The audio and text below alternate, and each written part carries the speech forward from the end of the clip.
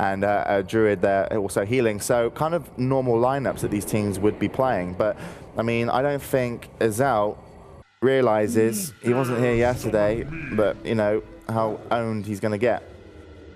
Maybe I'm wrong. I think it was Green Ranger who wasn't there yesterday. Oh, sorry, yeah, Azel was there yesterday. So we'll see if Azel can play this Warlock well.